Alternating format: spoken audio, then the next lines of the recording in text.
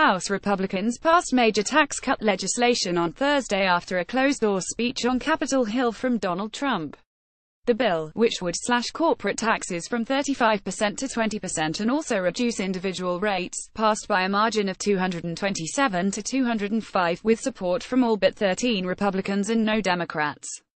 GOP dissenters have been particularly concerned about provisions that almost totally eliminate the deduction for state and local taxes, a major issue for Republicans from states such as New York and New Jersey. They included senior Republicans like Rodney Frelinghuysen, who chairs the Appropriations Committee but represents a suburban swing district in New Jersey, and Darrell Issa of California, the former chair of the Government Oversight and Reform Committee who only won re-election by 1,600 votes in 2016.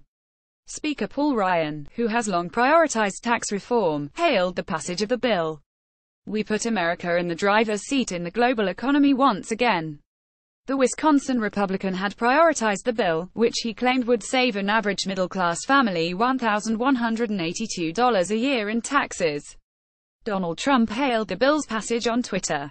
He wrote, "Congratulations to the House of Representatives for passing the Tax Cuts and Jobs Act, a big step toward fulfilling our promise to deliver historic tax cuts for the American people by the end of the year." With the legislation's passage, debate now moves on to the Senate, which is considering a significantly different version of the bill, which would end the individual mandate to buy health care.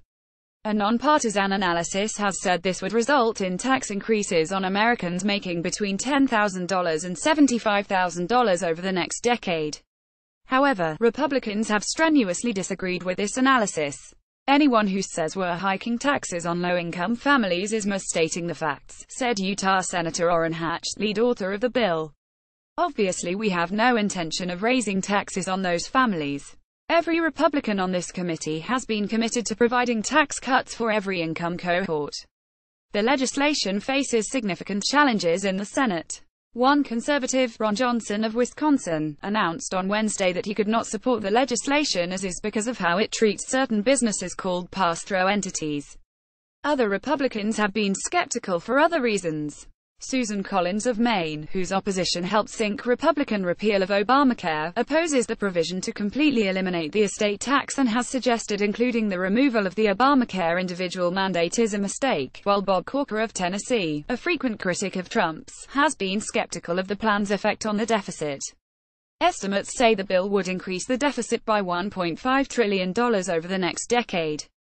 Holding a slim 5,248 majority, Republicans currently can only afford to lose 2 senators for the Senate tax cut proposal to be passed.